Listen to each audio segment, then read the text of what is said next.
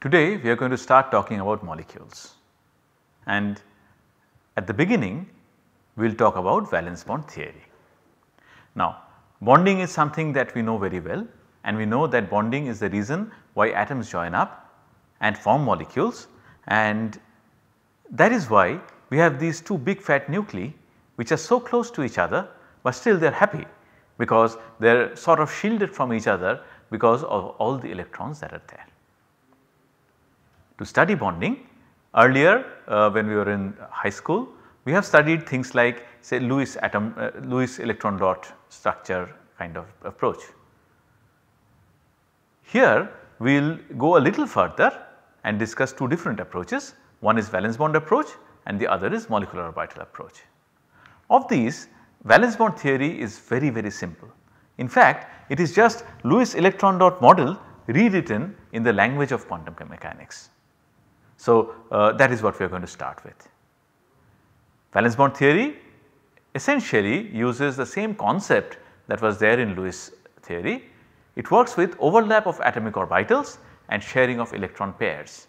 The only difference is that now we talk about wave nature of electrons. Now we make use of wave functions. In fact, this simple theory works fine for so many systems. However, there are problems. It is strictly written for two center 2 electron situations. That is where Lewis model works best. So, if there is anything other than 2 centers, if there is delocalization, then valence bond theory does not work. Once again, one can try to extend the scope of valence bond theory by using things like resonance, but beyond the limit the inadequacy becomes very prominent. The other problem is that it cannot really describe excited states all that well. When we are done with this discussion that we want to perform about valence bond theory, we will see that we do get to understand something about some excited states, but it is not really complete. That way molecular orbital theory is much better. In this theory, we consider the electrons to move in the joint field of nuclei. Setting up Hamiltonian is there in valence bond as well as molecular orbital theory. Now for MOT, it turns out that it is exactly solvable, the Schrodinger equation is exactly solvable for H2 plus, but not for more complex molecules. Then what we want to find are molecular orbitals, but since you cannot really solve Schrodinger equation for anything more than H2 plus, we construct the molecular orbitals by taking a linear combination of atomic orbitals. This molecular orbital theory can actually handle delocalization very well. It gives us access to excited states very naturally. So, it is a general theory. The problem with this is that sometimes it overdoes things. More about that when we actually discuss molecular orbital theory. For now, let us start worrying about valence bond theory, and a good point to start discussing anything to do with quantum mechanics is to try and formulate the Hamiltonian. So, we will start from something we know already, hydrogen atom. Hydrogen atom, as we know, has one nucleus and one electron. Of course, if we remember what we have studied earlier, the equation, Schrodinger equation is actually separated into two parts, one associated with the motion of center of mass and the other associated with motion of the reduced mass with respect to the center of mass. But the reduced mass is for all practical purposes the electron. The center of mass is for all practical purposes the nucleus. That is why we will write things like Ma and Me without losing too much of generality.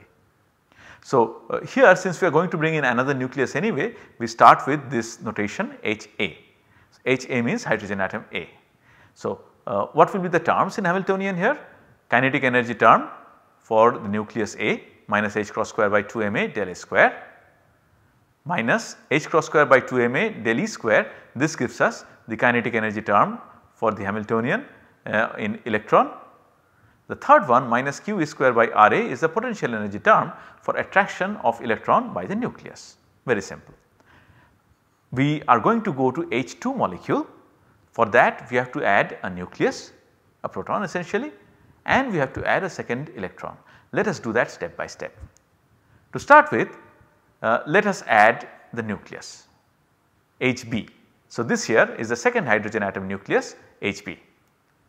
How would the Hamiltonian get modified upon introduction of the second nucleus? Well, let us see what are the additional interactions that come in. This electron that is there, remember there is still one electron, we have not added the second electron yet. The electron, in addition to its attraction by A, is also attracted by B. That is one thing. This nucleus B is going to have its own kinetic energy, and there is going to be a nucleus-nucleus repulsion. That is where this capital R internuclear separation becomes extremely useful. So, these are the terms: kinetic energy term for nucleus B, electrostatic attraction of the electron by the nucleus B, and nucleus-nucleus repulsion. So, already we have 1, 2, 3, 4, 5, 6 terms. What happens when we bring in one more electron? This is the situation for H2 molecule, dihydrogen molecule. Then in addition to whatever we have written earlier, we have these 3 terms that we have highlighted. First will naturally be the kinetic energy term for the second electron, then well 4 terms actually. Then we are going to have the term for potential energy for attraction of the second nucleus by the second electron by nucleus A, another term for electrostatic attraction between the second electron and nucleus B, minus QE square by R2A for AE attraction, minus QE square by R2B for BE attraction. E here is the second electron.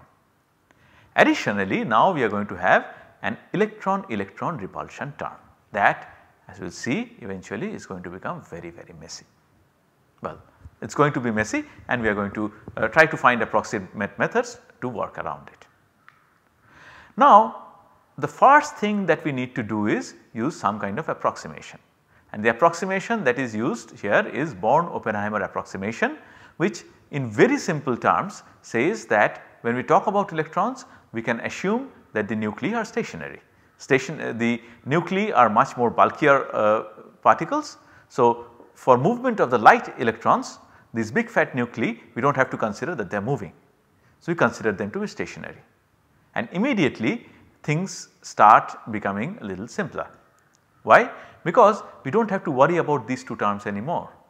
If the nuclei are stationary, then we do not really need to consider the terms in Hamiltonian for the kinetic energy of nucleus A or kinetic energy of nucleus B. That is very nice. Secondly, what we can do is we can take this capital R internuclear separation to be stationary, to be the same constant. Well, we are not saying that it is always constant. What we are saying is that we can hold it for as a constant for any particular calculation. As we will see, what we can do essentially is that fix this value of R and do a calculation, then change the value of R, do another calculation, and therefore that way get a dependence of the energy of the system on the internuclear separation also. So far so good. The problem is that this plus QE square by R12, the electron-electron repulsion term, there is no way you can take it to be a constant. So, we need further approximation. We cannot solve Schrodinger equation. The only way out is to try to think what are reasonably good wave functions, and then trying to see whether using these wave functions we can find some little roundabout way of figuring out the energies also. This is how we do it. First of all, let us think what the wave function would be when the nuclei are at an infinite distance apart. When I say infinite, I do not mean millions of light years or something. About 10 angstrom is sufficient for infinity, because in this case beyond that distance the internuclear interaction is really very small, we can neglect it. What happens in this situation? When they are sufficiently far away, then we can assume that electron number 1 is in 1s orbital of A, and electron number 2 is in 1s orbital of B. A and B stand for the 2 atoms, or in other words the 2 nuclei. This is what it is, and remember psi A and psi B, the way we have written it, they are actually 1s orbitals. In hindsight I should have written phi a and phi b, that would have been better, but well, the die is cast. So, please bear with me. The small psi a, small psi b are 1s orbitals, remember they are normalized, and capital psi here is the wave function of the molecule that we are trying to write. At infinite separation, wave function would be psi a1 multiplied by psi b2, electron number 1 in A, electron number 2 in B. Not very difficult. What happens when they are very close? Let us say when the internuclear separation is equal to the equilibrium bond length. At that time you cannot assume that electron number 1 is in atom A only or moves in the field of nucleus A only. You have to also consider that it experiences the field by nucleus B. So, what we can do is we can write like this. We can write two terms. First term is as usual what we had written earlier, psi a1 psi b2. Second term that we can write is psi a2 psi b1 exchange. Now, we say that this is the possibility of electron number 2 being in atom A, electron number 1 being in atom B, to put it in a very crude manner. Okay, we are assuming that atoms are retaining their identities in the molecule, and this is how we are formulating it. Okay. So, now neither of these wave functions is sufficient to describe the situation completely. So, to get a complete picture, what we need to do is that we need to take a linear combination of these two combinations of these two situations, two wave functions. First one we call psi 1, second one is called psi 2. We take a linear combination C1 psi 1 plus C2 psi 2. Do we know what C1 is? Do we know what psi C2 is? We do not know. But let us see how we can go ahead with this anyway. So, even though we do not know how to solve it, nothing prevents us from writing the Schrodinger equation, because we know Hamiltonian, we have some wave function that we think is good. So, this wave function by the way is called Heitler and London wave function after the names of the scientists who proposed them. So, Heitler and London did this phenomenal exercise of proposing a wave function that made sense, and how much sense is something that we are going to see shortly. Alright. So, with this we can write Schrodinger equation. Okay. So, we write Schrodinger equation and we try to see how we can use some kind of approximation to find energies and coefficients.